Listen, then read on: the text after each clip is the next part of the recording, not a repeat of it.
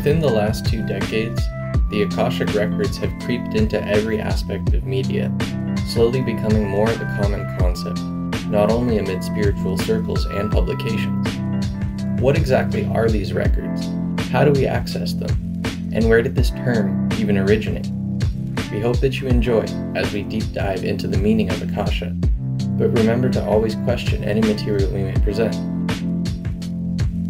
The Akashic Records are a compendium of all events, thoughts, words, emotions, and intent ever to have occurred in the past, present, or future.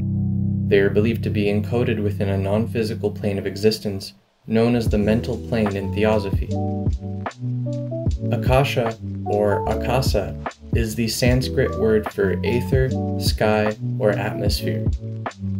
The Sanskrit term akasha was brought to the Western world through none other than Blavatsky, who introduced this concept to the language of theosophy in the late 1800s, after her time studying in Tibet. Helena characterized akasha as a sort of life force, and also referred to the term as indestructible tablets of the astral light, recording both the past and future of all thoughts and actions, but she did not use the term akashic. The notion of Akashic Records was first explored by later theosophists, like Alfred Percy Sinnett in his book Esoteric Buddhism, when he cites Henry Steele Olcott's A Buddhist Catechism. Olcott wrote that Buddha taught 2 things are eternal, akasa and nirvana. Everything has come out of akasa in obedience to a law of motion inherent in it, and passes away. No thing ever comes out of nothing. Olcott further explains that early Buddhism then clearly held to a permanency of records in the akasa and the potential capacity of man to read the same when he was evoluted to the stage of true individual enlightenment. As the years went on, the association of the term with the idea was complete. In 1899, in Charles Webster Leadbeater's book Clairvoyance, he identified the Akashic Records by name as something a clairvoyant could read.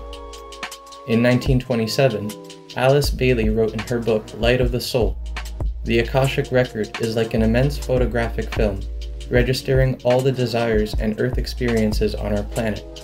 Those who perceive it will see pictured thereon the life experiences of every human being since time began, the reactions to experience of the entire animal kingdom, the aggregation of the thought forms of a karmic nature based on desire of every human unit throughout time.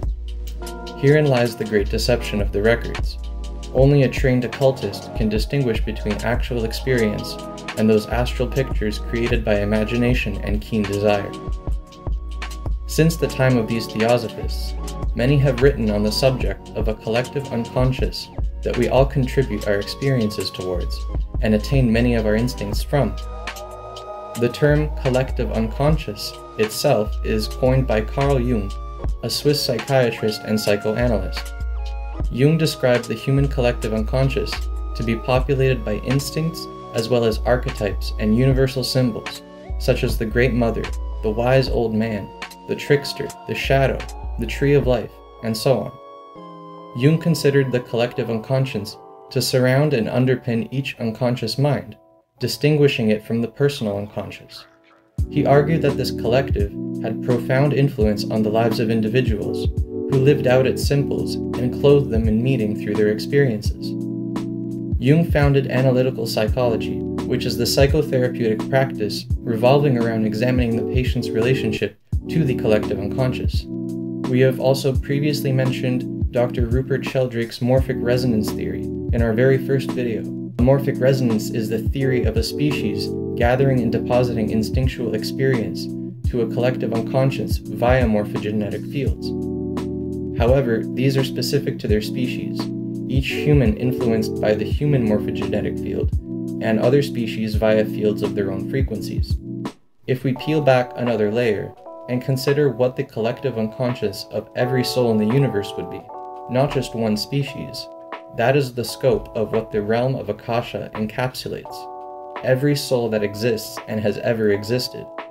Akasha is a deep-rooted universal frequency and can be directly compared to Indra's net, the realm and record of each soul and the interactions between each. How exactly do these records work? And what is their function? Can we, quote-unquote, read them? Imagine a library filled with shelves as far as the eye can see, each book on each shelf being the equivalent of one soul.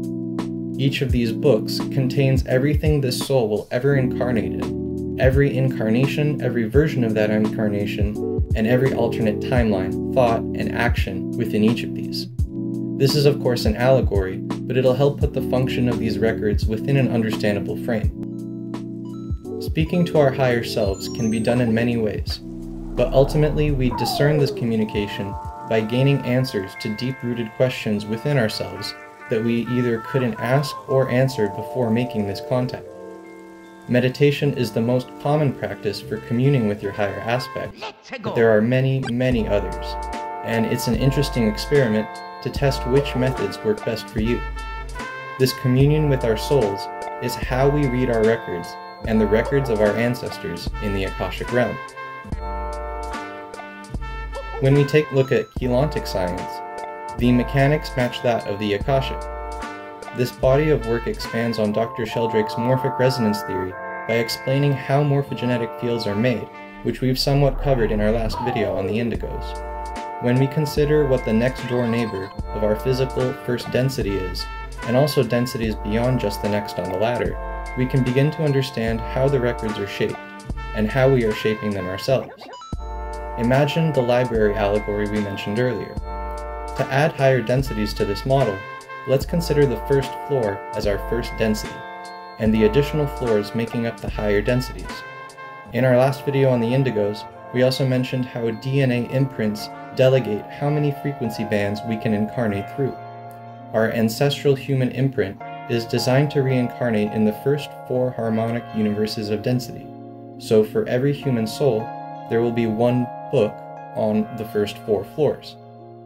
Your quote-unquote book on each floor would contain every possible timeline, thought, and action your soul has the potential to experience within each respective harmonic universe or density.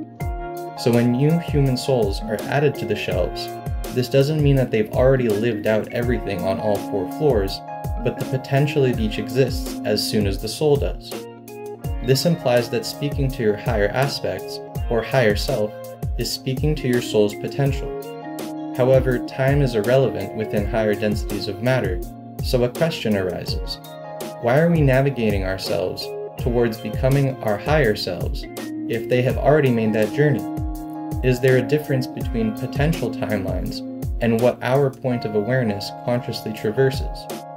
Making any decision is like choosing an alternate timeline for yourself, flickering ourselves in and out of new potential. Therefore, the books change as we make new decisions. The timelines within each book on each floor are not set until our awareness has traversed them, the writing in the books continuously changing. Hence, it's inadvisable to look for anything but advice from this realm, as it is also where people retain their incarnational memory from, which having too much detail of can quickly alter your current lifetime if you focus too much on a past one or something that happened in it. Keep in mind that in our video on dimensions, we mentioned how they run in sets of 15, but there is no limit to the amount of sets. Therefore, there is no limit to the Akashic realm or the size of the library. Our local set of dimensions containing the morphogenetic memory of our local wing in the overall labyrinth. Discerning between pictures created by imagination and actual information coming through the Akashic, as Alice Bailey has written, requires practice and dedication. Just like training any other muscle, the more we do something, the more commonplace it begins to be. Is it possible that information from the Akashic realms sometimes bleeds into our thoughts and dreams, appearing to us as spontaneous thoughts and lucid realities? There is evidence of the collective unconscious being affected by the collective itself, the best example being that with the invention of color TV, our dreams actually gained color as well. Before the 1940s, it's statistically measured that 3/4 of the world dreamt in black and white, but many still do to this day. Did globally focusing massive amounts of attention to color TV passively teach us to apply more detail to our own dreams? Using comparative research, we can begin to form these new questions on the concept of the Akashic realm and the collective unconscious, as has been done in the past. The more angles we can approach a subject at, and the more people we have discussing these things, the more we'll be able to understand them. As always, links to books on today's subject can be found down below, and we hope you have an awesome day. Thank you for watching.